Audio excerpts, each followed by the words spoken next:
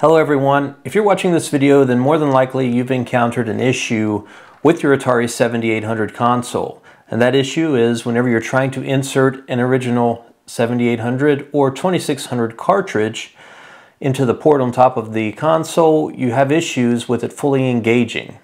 And you can get it all the way in, but it takes a significant amount of pressure on the cartridge to do so. And then whenever you go to remove the cartridge, it's also very cumbersome, and it feels like whether you're inserting it or removing it, it feels like something may break. So what we're going to do in this video is we're going to walk you through how you can modify that cartridge port on your 7800 to make the insertion and removal of those cartridges much easier so you don't have to worry about breaking anything. Alright, so the first thing we're going to do is we're going to flip over the console with the face down and remove the screws from the back.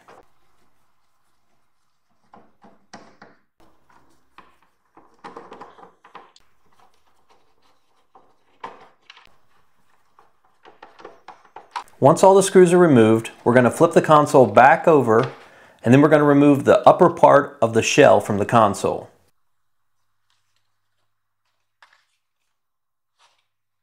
With the shell removed, we are then going to remove the internal board from the inside of the Atari 7800. With the board removed, now we need to take off the RF shielding from the board. To do that, we need to twist the metal connectors to come up through the bottom of the board and through the upper RF shielding and hold everything into place. The easiest way that I've found to do this is to use some needle nose pliers and then twist the little metal studs until you have clearance enough to remove the RF shielding.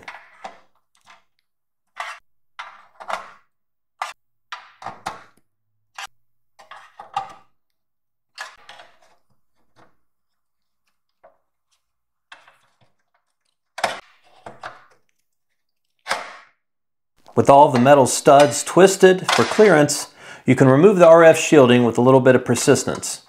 If it's giving you too much of a struggle, go around and make sure that you have all the little studs so that they're straight in line with their clearance holes.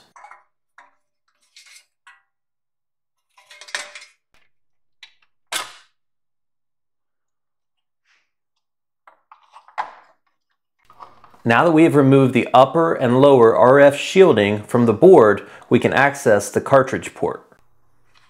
You'll notice on the video that using regular pressure, it's very hard to get the cartridge all the way engaged within the port. In fact, when you look at the holes on the back of the port, the cartridge is barely engaging at all. To modify the port, we need to remove it from the board. To do this, first we need to flip the board over so that it's facing down to access the screws on the bottom of the port. You'll note that you can see tape through the holes on the bottom of the port. The tape covered the heads of the screws that's holding everything into place. You can use either a razor or a small flat-headed screwdriver to cut the tape and access the screws. Once you have access to the screws, remove both of them so that you can prepare to remove the cartridge port.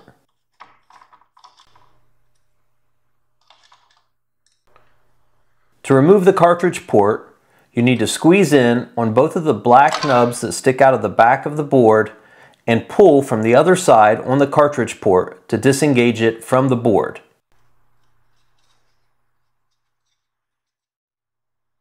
Now that we have the cartridge port uninstalled from the board, we're ready to make our modifications. You can tell from the video that even when we try to insert the cartridge into the port with the port uninstalled from the board, it still will not fully engage. This is because the corners of the port are not the right shape to allow the cartridge to fully engage. So what we're going to do is we are going to use our Dremel with a round sanding bit to cut into the corners of the cartridge port and give us enough clearance for that cartridge to fully engage with the board. You can use either a vise or do like what I'm doing with your hand, but if you are using your hands, make sure that you take your time and be very careful so that the Dremel tool does not hit and potentially harm your hands.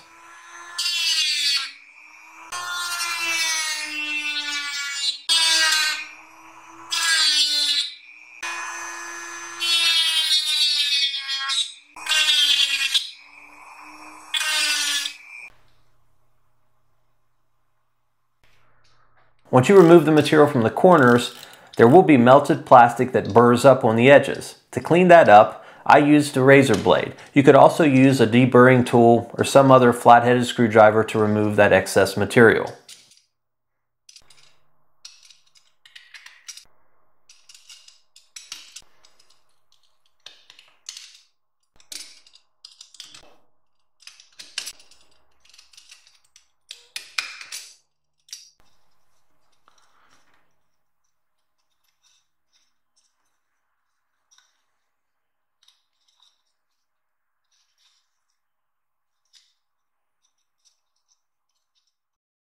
You wanted the merch.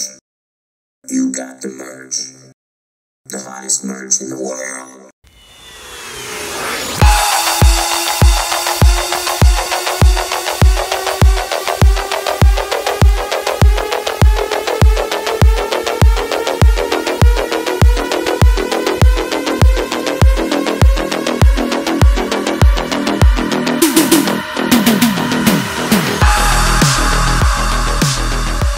DeadBunniesOfficial.com. With everything removed and cleaned up, now we're ready to test fit the cartridge back into the cartridge port. You'll notice now that the cartridge fully engages in the port with no pressure at all, just like it should have initially.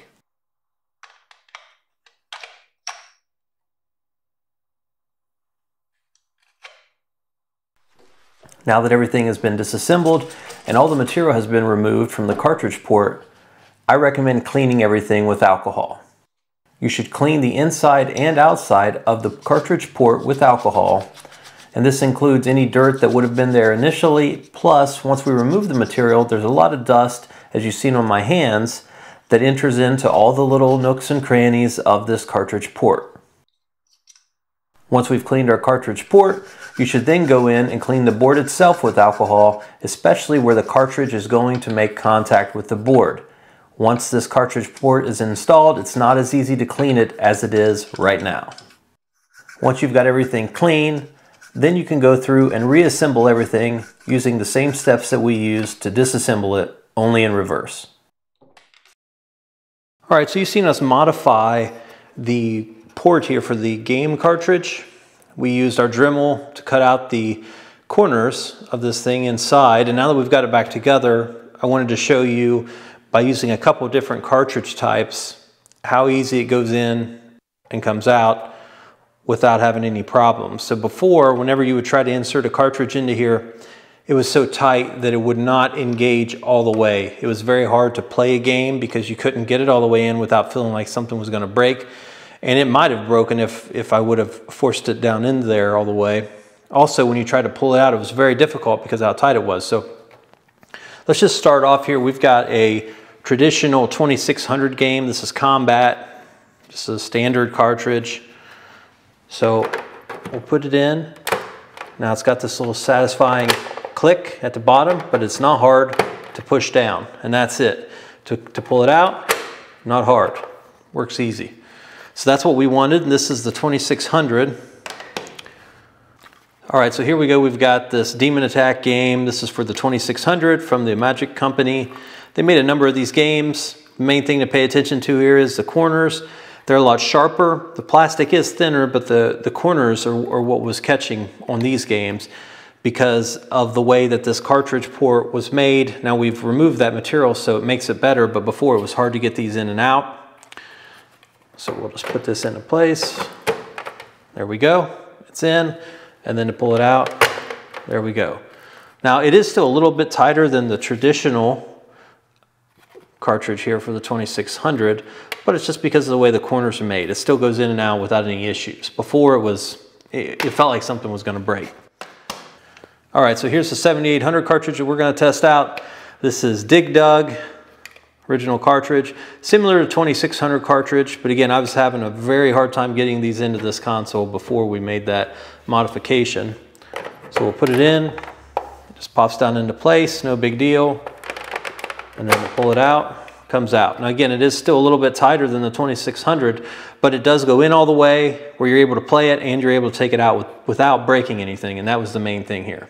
So this is a success. We were able to remove the corners, and be able to insert and remove the games without any major issue.